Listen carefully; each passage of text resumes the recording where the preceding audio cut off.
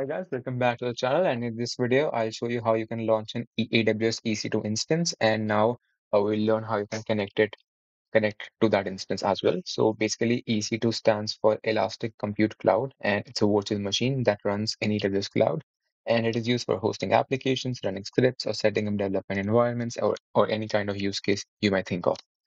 All right, so that's basically a computer in a cloud. All right, so to make an EC2 instance, we can first head to EC2 uh, service in our AWS account. For this also, first of all, you need to have an AWS account. So I have just made a free tier AWS account, which has premium access for 1 year at no cost. So you can also make a free account for the first year. All right. So now I can search for EC2 here, or I can just head to EC2 from the dashboard. And here I'll see the option for instances. So we have to basically build an instance. So if I go in the list of my instances, I do not see currently running instances right now. So for building an instance, we can click on launch instance. And now we can name it anything. I'll just name it something like my web server or anything you want to name it. And then I can set up additional configuration for my EC2 instance.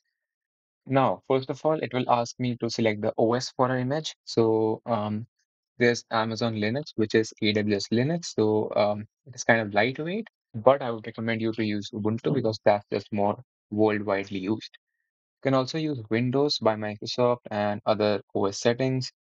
Um, I think Windows is also included in the free tier. Yeah, it is free tier eligible. And you can also use Debian, which is another Linux distribution. All right, so I think that those are all the OS available. Mac OS will not be available in free tier. You need to upgrade to premium for that. All right, so I'll just select here Ubuntu, which is, I think, a standard for instances nowadays. And now I can select the machine image. This is basically the configuration of our system.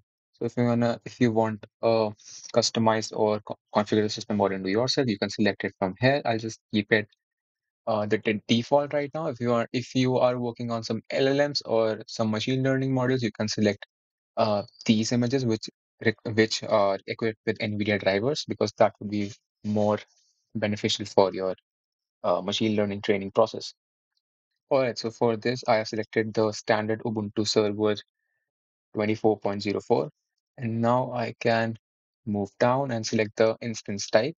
So instance type is basically the configuration of your system. Basically the physical configurations that would be equivalent to the cloud configuration. So if I select T2 micro, it will select, I think, the basic configuration, the most basic configuration, and T2 nano is even smaller than that with just 500 megabytes of memory. So T2 micro is a free tier eligible instance type. So I'll just select T2 micro here. And there are many more instance type with a lot of complex configuration and architecture. You can also look upon that. Also depends on your application and the reason for hosting. If you're hosting a normal web application, I think T2 Micro will be just fine. All right, so now we have set up T2 Micro here, and now we can create a key pair here. If you do not have one, I currently have one, but I'll show you how you can create a key pair. This key pair can be used to connect to this instance through SSH. If you are connecting it through SSH using terminal, or even if you are connecting it using VS Code's extension like Remote Explorer, these keys will be used there. All right, so I'll just create a new key pair and save it here. I use the RS encryption method and I can name it anything. I'll just name it key instance, anything like that.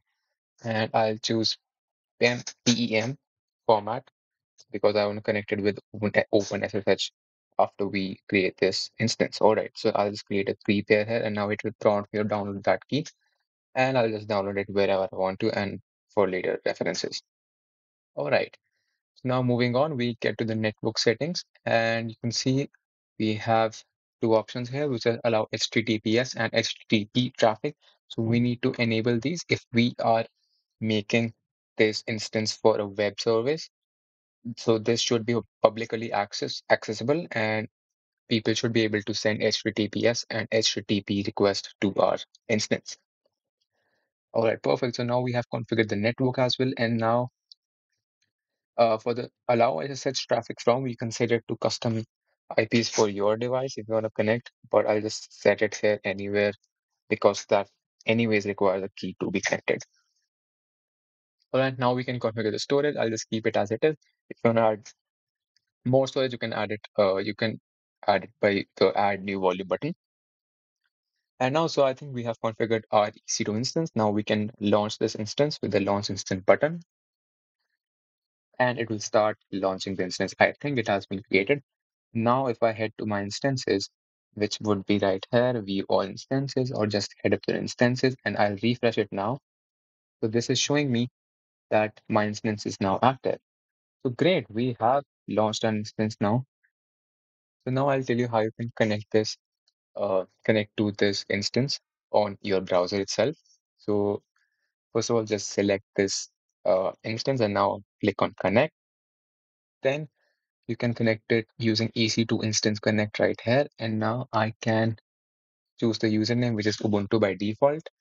So I'll just choose Ubuntu and I'll just use connect using EC2 instance connect here, which is already selected.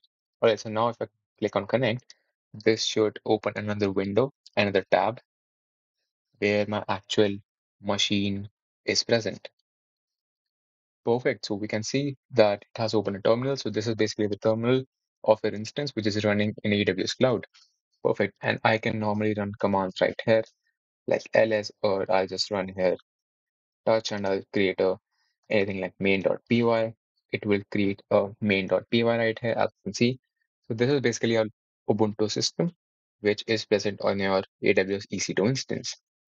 Perfect. So now we have connected to our AWS EC2 instance and we have learned how you can create an EC2 instance and also connect it using the browser itself. That's it for the video. And guys, thanks for watching.